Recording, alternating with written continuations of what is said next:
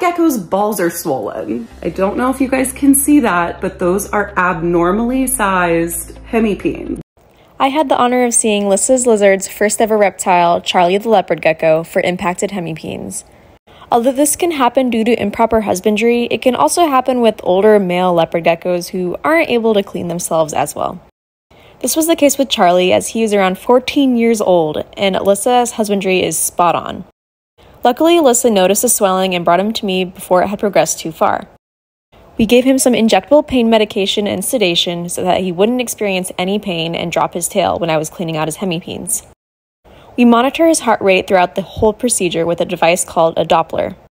Many reptiles, including leopard geckos, actually have 2 hemipenes.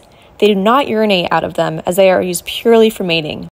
Over time, something called smegma, or debris made out of sperm and dead skin cells, can accumulate. Only his right hemipene was impacted, as you can see the difference between the right and left sides. As expected, he still had some residual swelling, so we prescribed an anti-inflammatory called meloxicam for the next few days. As it was a relatively simple and clean procedure with no incisions or bleeding, I didn't feel like antibiotics were necessary in this case.